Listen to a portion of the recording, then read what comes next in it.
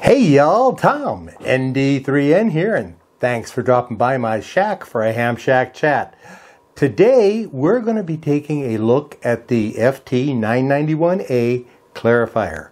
Now there seems to be some confusion about this function, but I think we could put most of that right back on Yaesu.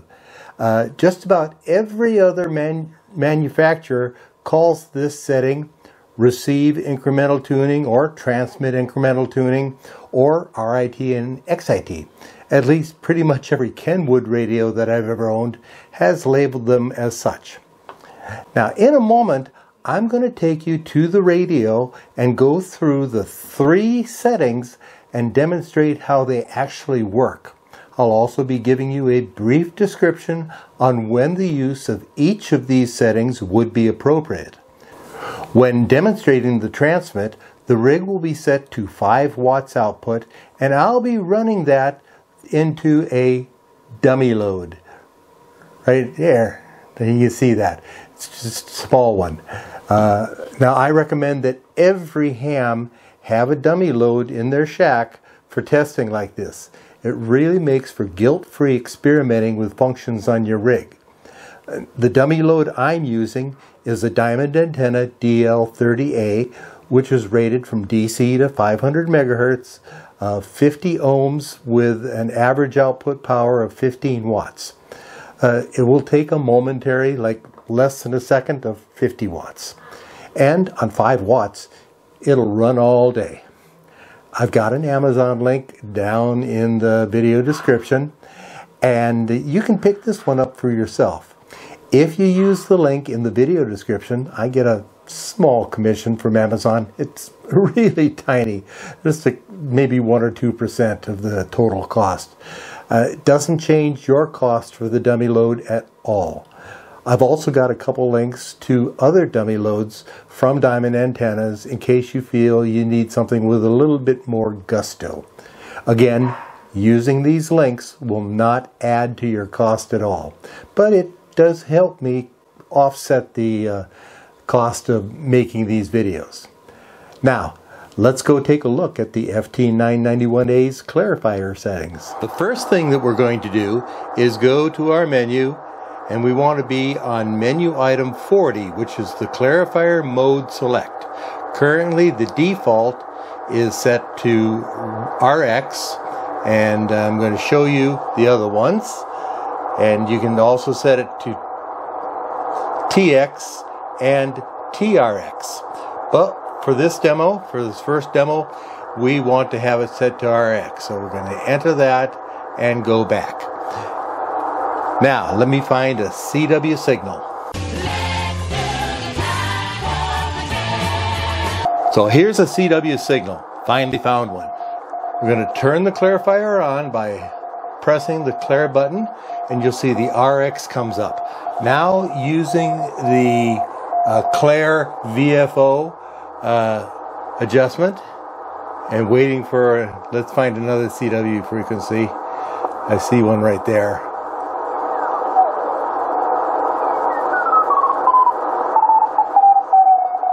Okay, so I'm going to use the Clair knob. So you see I am adjusting it down.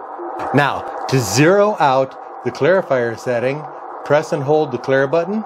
You see it takes it back down to 0. Because I don't want to transmit, even though I'm only set on 5 watts, I wanted to give this demo, and I want to start by adjusting this to an even number, so we'll be at 14, 19, and even. I'm going to engage my Clair. There we go. You see the green RX is there, and I'm going to adjust this. You can see the adjustment happening up here at the same time. So usually you're not going to get this far. However, you can go as far as 9,999 hertz or 9.995 kilohertz. I'm going to key my radio and keep an eye on what happens here when I key my radio.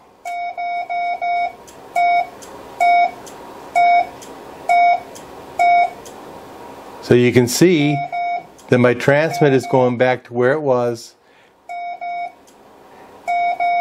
And that's how the receive clarifier works. Again, reset it by holding it, pressing and holding, and turn it off by just pressing it. The green RX goes away. Let's go to the menu. Select the RX, change it to TX. Whereas the RX only changed the receive frequency, the TX only changes the transmit frequency. We'll enter that and get out of here. A lot of times when you're working DX, the other station on the other end, the DX station, will go to split operations. That's where he is transmitting on one frequency and listening on another. And by the way, all of these are applicable to all modes.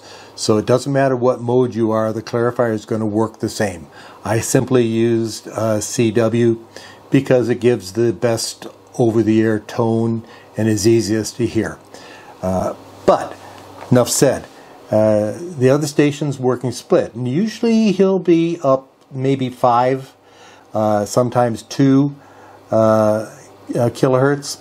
So we can go all the way up to 9.995 kilohertz or 9,995 hertz. We're not going to go that high this time.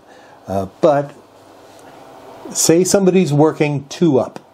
Okay, so you can tune this up to 2,000, and you don't want to go right on. If he says I'm 2 up, then that just tells you that's a range that you start at. So let's go 2,140 hertz.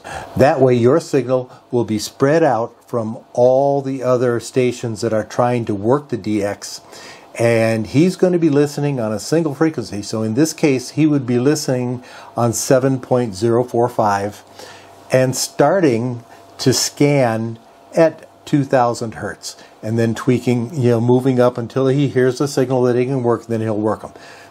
That's just a quick DX operating. You can work split if you want to, or if you just want to do a quick thing, use your TX clarifier, set it up here, and watch what happens.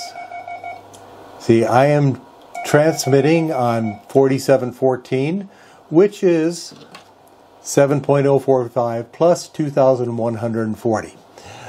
So that's a quick way to do split. So we go back to our menu. We're on menu item 40, clarifier mode select, currently in the TX selection. So we're going to select that, use our multi-knob here, and go to TRX. We're going to enter that and back out. We're now in the TRX. And when I engage the clarifier, you'll see receive and transmit are indicated, green and red. We're going to use our clarifier mode, and you'll see that I am transmitting and receiving on the same frequency. So when I hit the receive, it doesn't change anything. So, of course, let me zero out my clarifier, and you'll see that I could do the exact same thing by spinning my main tuning knob. It just gives you another way to quickly tweak both your transmit and receive.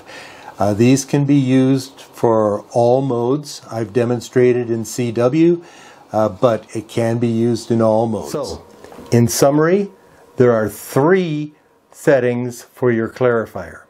There's receive, or RX, which will provide changes to your receive frequency only, and it's useful if you're working a frequency and then someone comes on who's a little bit off frequency and you want to tweak them in. Transmit, or TX, that changes your transmit frequency only, and is useful if you're working another station and they're working split. Of course, you can always use the split function of your rig, but this is a quick and dirty workaround to that.